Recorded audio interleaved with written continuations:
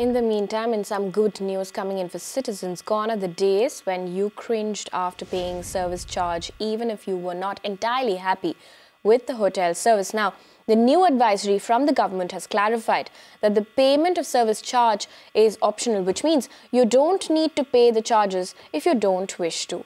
Hoteliers predictably are opposing this move. But what do citizens think? Richa Sharma gets us this report from Mumbai. Payment of service charges at eating places and restaurants like these will be entirely a customer's call from now on.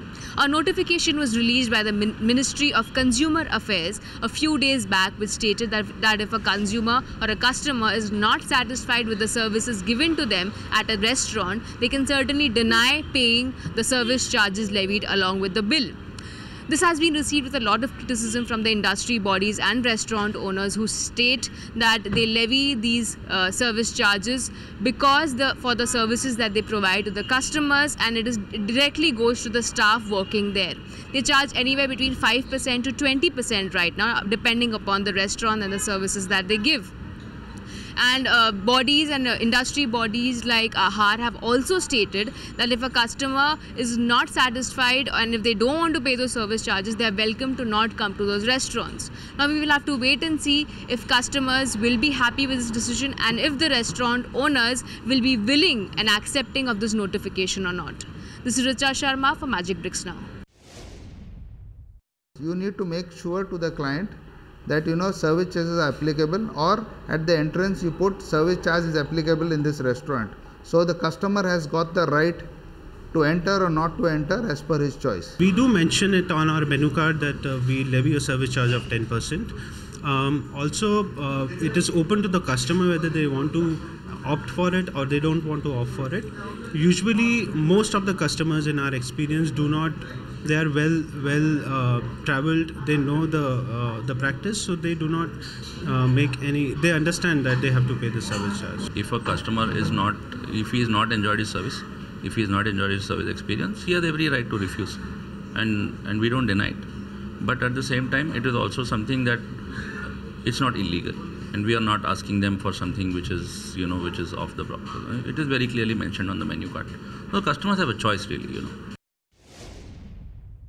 Most of the restaurants, they give a lot of good service, so I don't mind paying service tax.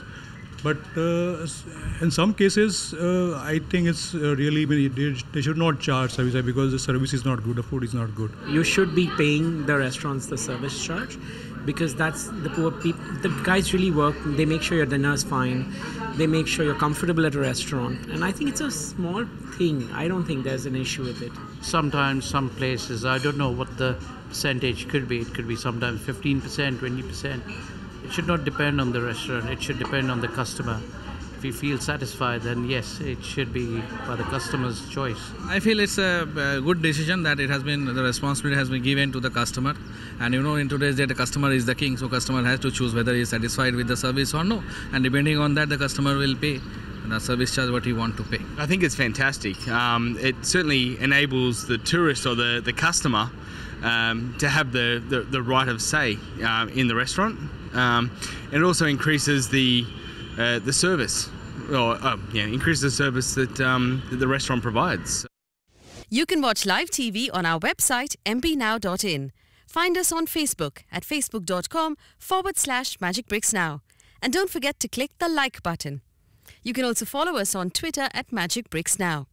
To stay updated with all our programming, hit the subscribe button on our YouTube channel by logging on to youtube.com/magicbricksnow.